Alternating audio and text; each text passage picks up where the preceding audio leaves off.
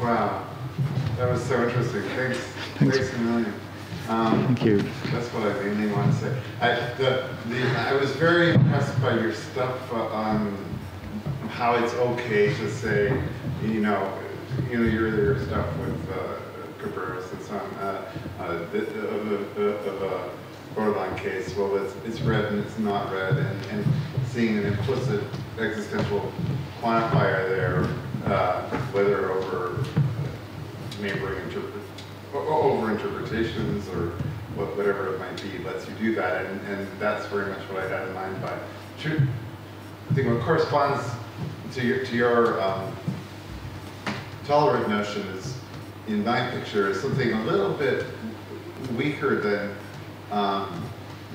having a true part, but what I call being true about a subject matter, because you're true about, it's very much defined the same way. There's a similar relation on worlds, and that'll be the subject matter. If it's true about a subject matter, if you can arrange for the thing to be wholly true without changing the world, how the world is in that respect. Yeah.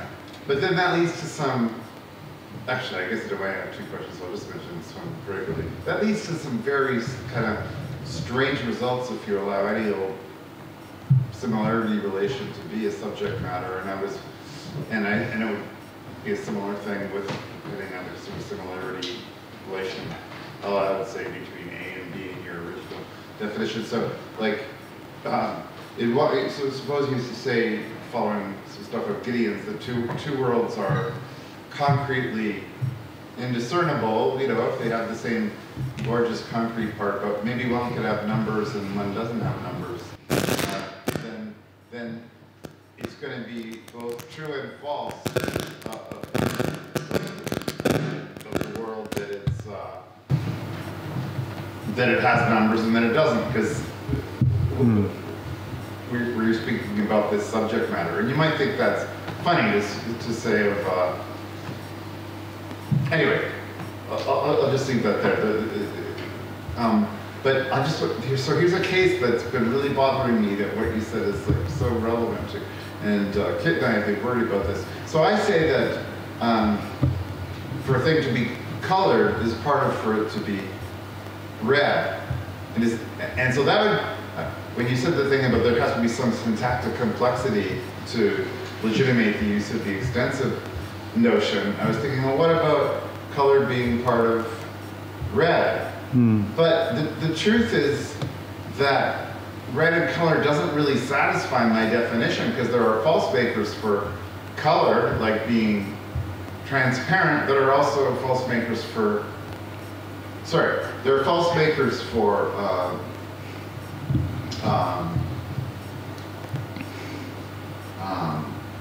there are truth makers for color that are not entailed by a truth maker for red. There are truth makers for color that are not entailed by truth makers for red. Thank you, that's what it was. Yeah, so that's exactly it. Like, so if something is green is a truth maker for its being colored, not implied by any truth maker for its being red. And I've been sort of tried 500 different ways of getting around this. And I wrote a kid about this, and he said, well, maybe red colored isn't a part of, but X is colored isn't a part of X is red. Maybe what you've done is explained how it would happen, how it would be if it was going to be. Anyway, so all that's incredibly helpful and illuminating. Thank you so much. Yeah. Thanks very much, Steve, for these thoughts. I mean, you're right that I left subject matter out of the picture, and that may be a big sort of gap here also, because I think maybe the most interesting question was the reduction part, and I sort of left it completely unworked out. So I was discussing, even just yesterday, with my colleague Benjamin Spector, the case of the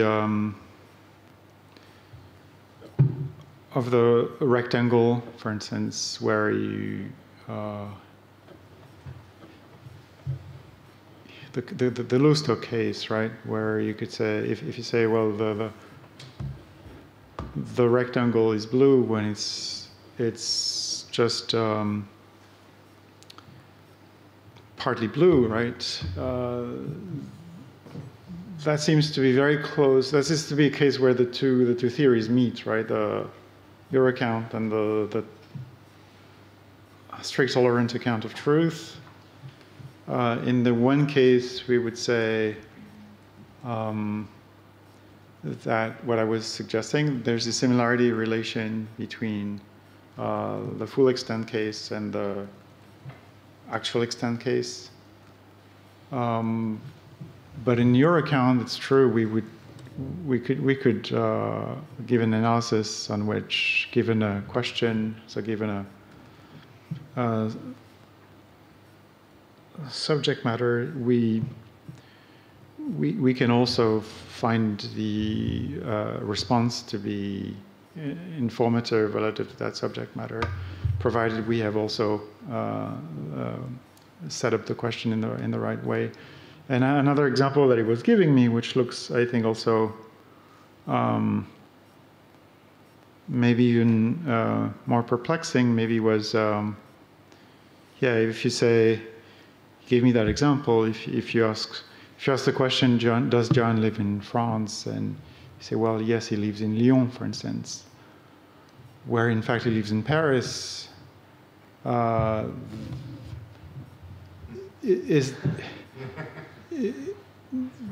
That could be a case where you could say, well, it's partly true because you can ask the question in a way that the sentence actually answers the query whether he lives in France or not, although the answer is actually false and irrespective of the question. So, yeah, I think I need to think more about the ways in which the two accounts can be made to communicate. I remain very, very careful about the idea that the intensive notion, I call it, of partial truth would be reducible because I don't have an argument there. So thanks very much. Thank you. I think Matteo was first. Yeah, Matteo.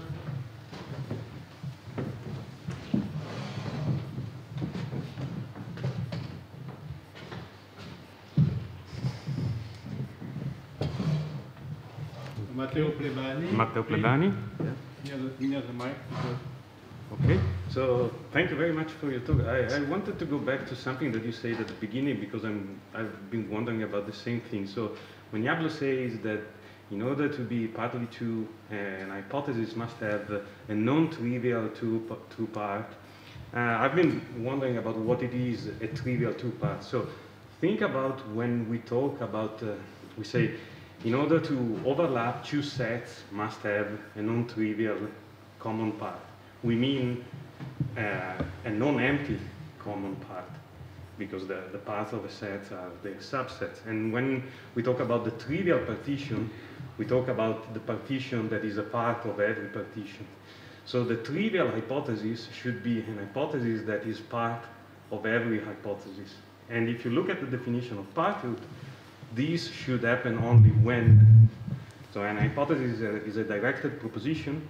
So a proposition, a set of possible words that should be entailed by any proposition. So it should be a superset of any set of possible words. And this happens only when you have W, the set of all words. Yes. And then every truth maker of that proposition should be entailed by a truth maker of any proposition. And that happens only when the set of truth makers is the singleton of W. Okay? And then every false maker should be a false maker of any proposition, and you can arrange that by taking the empty set of false maker. That would be a directed proposition that is always true, that is part of every hypothesis, but we don't want to say that everything is partially true, and therefore it shouldn't be enough that these hypothesis that is part of every hypothesis be true.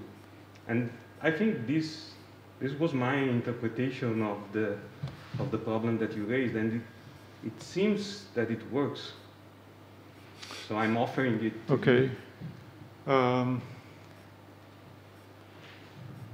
So it works even for the sort of atomic sentences that I was mentioning. Okay. It works because every directed proposition contains that the trivial proposition, the trivial directed proposition as a part, and the trivial directed proposition is always true. But we want them to say that I get it. That everything is. Sorry. I mean, okay. That's thanks. That is helpful. Yeah. And it's related to one of the two things you mentioned is like contingent truth with one of the two distance equations. Okay. Well, yeah. No, that is definitely helpful. Sort of, but then it undercuts some of the motivation, probably. For my insight.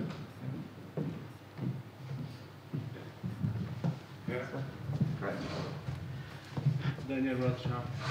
Hi, Paul. Thank you so much. Hi, that was Daniel. one of those talks that it was one of those things where after you made this distinction, it just seemed so obvious that I couldn't believe that I hadn't thought of it myself, which is like, I feel like the exact perfect thing that a talk should do, is kind of make me feel like, why did I have to listen to that? It was so obvious, whereas before I had no idea that there was a way of doing it.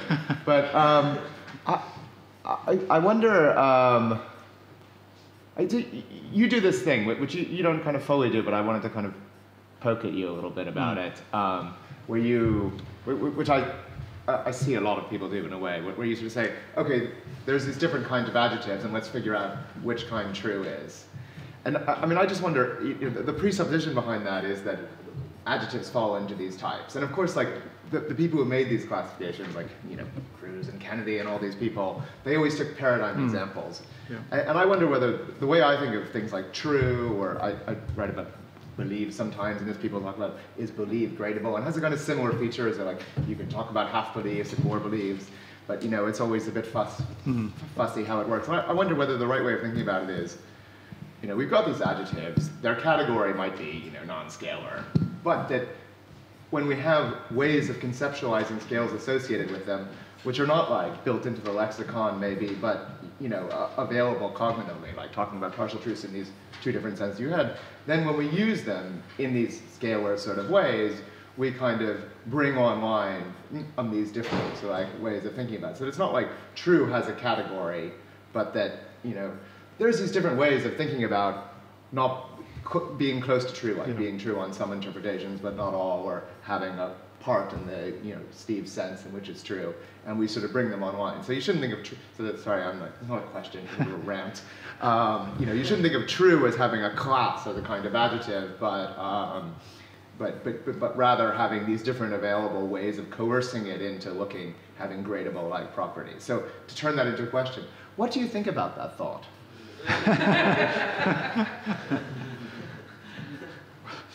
First of all, thanks, Daniel.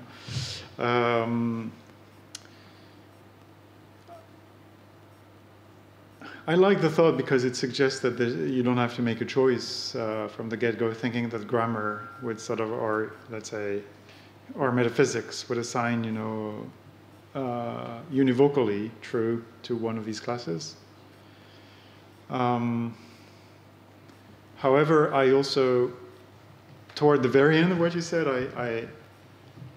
I'm hearing the thought that it might be less pluralistic than what I was just reporting, namely that true is really a categorical notion, and then it is coerced into one of the other notions that I was describing. Was that what you were saying? That would be far too precise for my mind.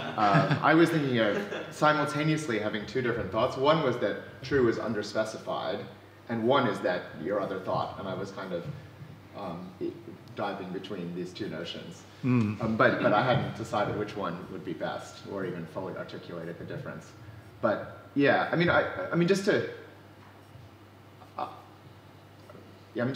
it's critical. So we don't use partly true that much in casual conversation, but we understand it fairly well, even like non-philosophers understand. It's one thing that I was completely clear in like Steve's examples is like, this is part of like, you know, our kind of ordinary conceptual apparatus, not just what you use in the seminar room. And I mean, you definitely use it in both these senses, as you point out. And so, but they have like very different characteristics too. Like something you pointed out, which I think is a really nice test about partial truth, is if you have partial truth in the partial sense, the sentence is unassertable.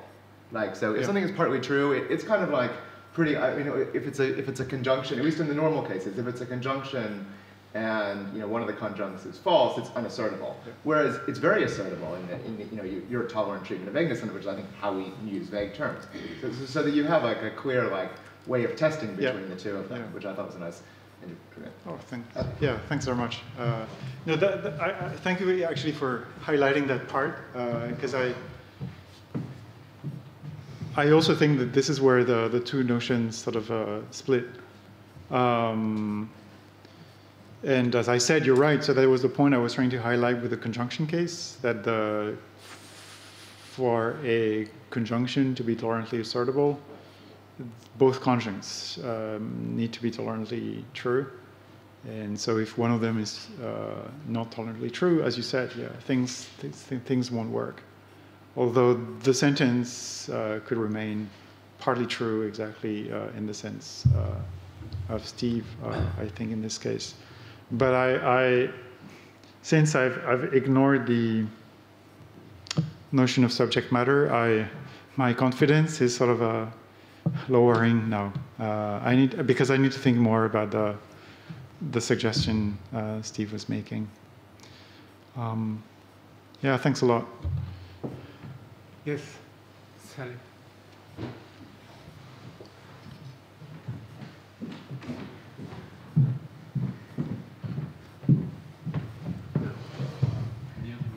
Great, thanks. Yeah, I'm Sally Haslinger. So again, mine's coming from sort of a different angle, but I think this might be useful for some of the cases. So Nob and Prasada have developed this idea of a dual character concept. Yes. And so you're a scientist, but you're not a real scientist, because although you fit certain sort of, you know, you have a job at MIT and you work in a lab and whatever, you're not a real scientist because you don't meet certain ideals of pursuing the truth for its own sake or whatever like that. And so it seemed to me that one way to think about this, at least in some cases, might be, well, like in the court of law, you're supposed to speak the truth, the whole truth, and nothing but the truth. And so you could say of someone like Clinton, he spoke the truth, but not the real truth, because there's an ideal of truth or a standard of truth in the court of law. So there's a kind of dual character here. There's the minimum, and then there's the legal requirement of truth. And so he didn't meet that standard of truth. And you might think that there are different standards in different contexts for what is the real truth. So in scientific inquiry, you might think, well, you need to have significant truth. It's not just some trivial, you know, stupid GRU fact or something like that. And so you've got this set of a contextually specified ideal of what you have to achieve. And then so you can say in these various cases, well, it was true but not completely true or not really true or whatever against that in the way that they do for dual character concepts. Yes. Yeah. Just a thought. Thanks very much, Sally. It is nice because there are two things there. One is the fact that true applies to more things than also sentences. So you could say a true and then express a property. Yeah. In the case of the Nob and Prasada case, I find this really interesting because I think there's the same gradient. So true. Oh. So true. So you can wonder if you think that being a true blah blah blah is having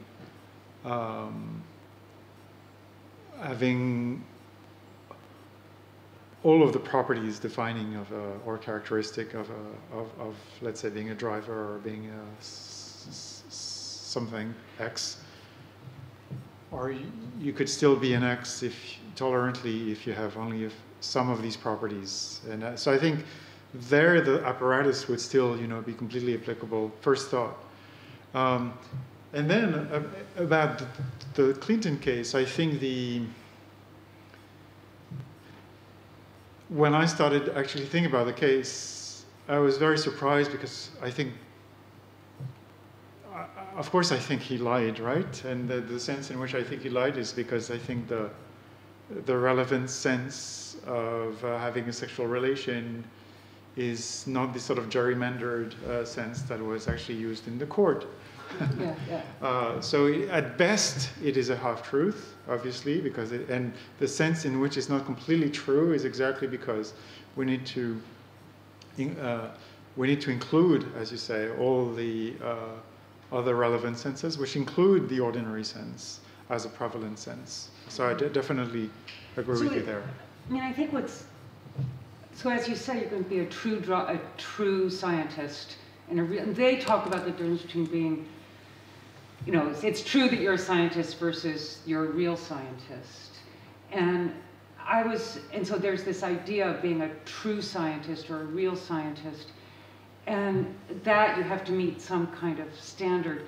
It's interesting because I was thinking that true itself has these different standards. Not just scientist has its standards, or sexual relations has this standard, but true itself has a standard. The degrees of truth differ depending on the context you're in. So in a court of law, there's a different standard for truth than when you're in these other contexts. Yes. Thanks. Absolutely. Absolutely.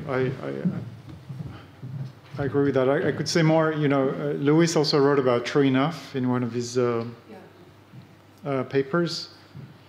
And I view his the discussion of true enough as actually being very consistent with that idea of the standard also being context sensitive, as you say. Yeah.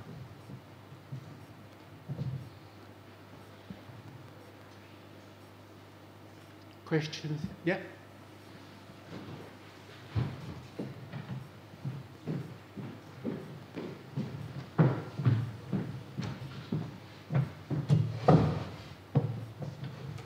Hi, Paul.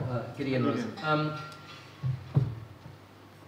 In some of the cases you discussed, like as said of a borderline case, it is and it isn't read. Yes. If we've managed to make salient the tolerant notion of truth, that should be just fine, right? The conjunction or the disjunction. It's read and it isn't, or it's read or it isn't. They should be as good as it gets because both parts of the sentence are fully tolerantly true. People who like a straight-up fuzzy account sometimes like it because those accounts often predict that these sentences have the same intermediate status as this straight predication of the borderline case. And they claim there's empirical evidence that people treat the conjunctions or the disjunctions as, not great, but assertable in the same way that it's read instead of a borderline case is not great, but sort of assertable. So is it a virtue of the straight fuzzy accounts that they predict an intermediate status for these odd assertions?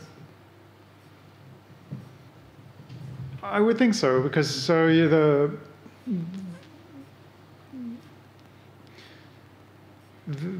are difficulties or subtleties, but I would think so. The short answer is yes, because indeed, these borderline contradictions are assertable to an extent, then just flat out clear falsities are not.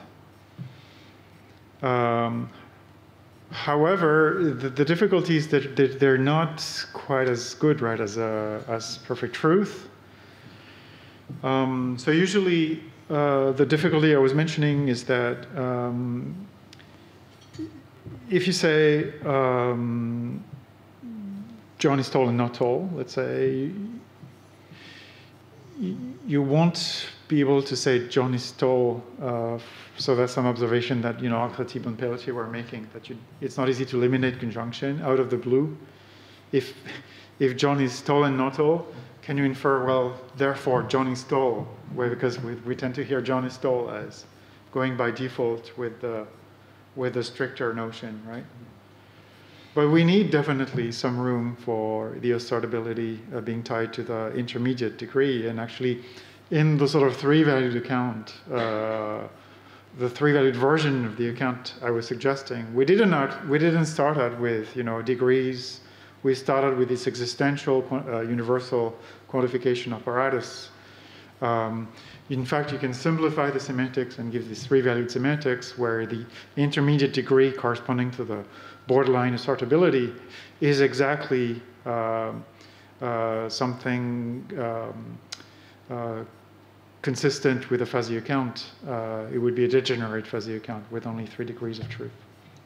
Yeah, thanks.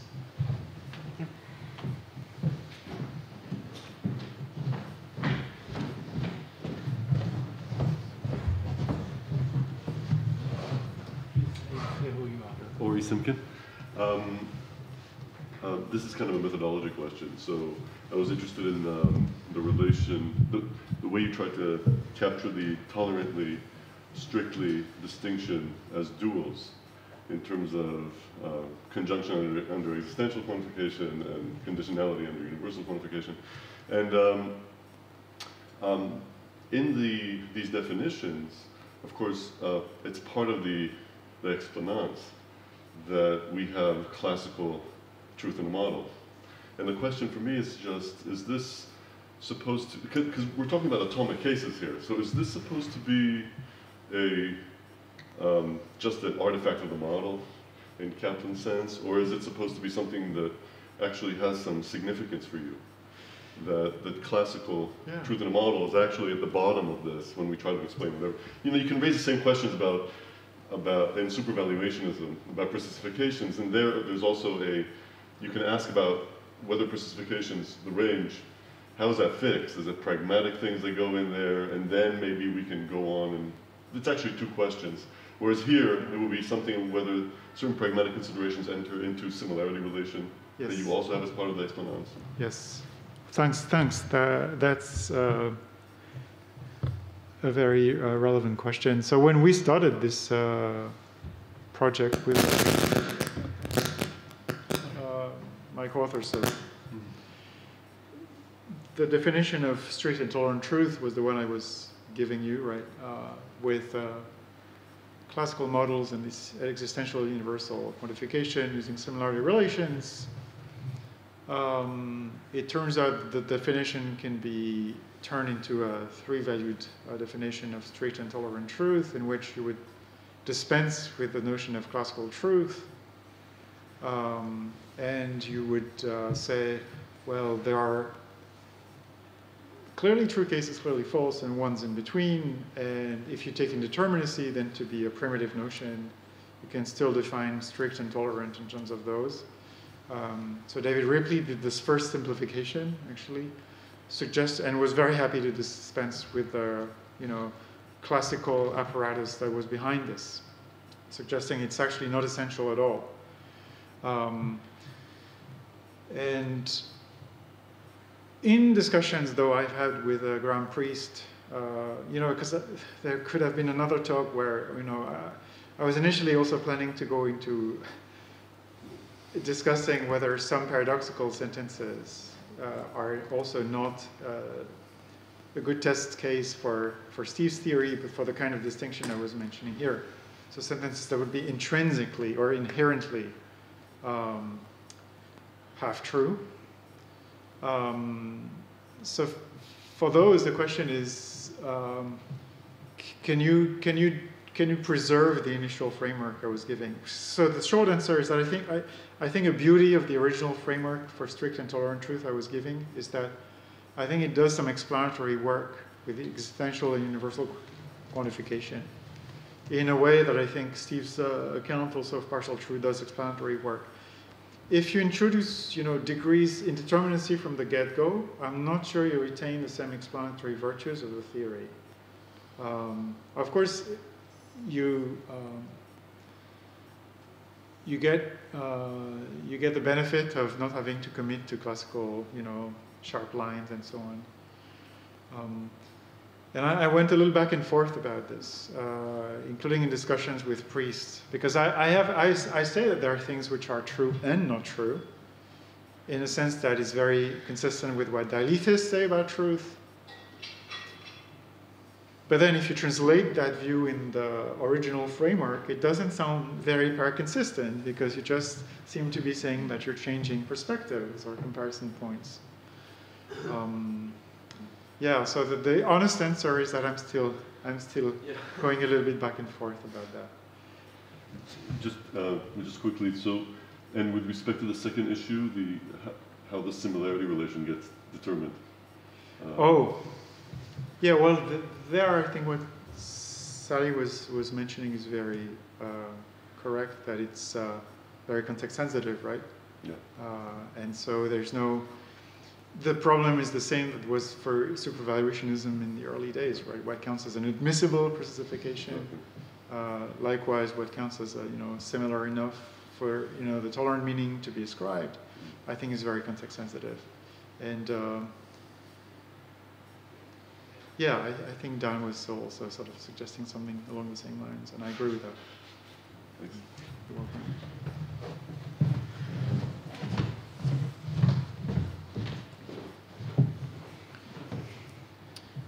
I have to check Zoom. No question on Zoom.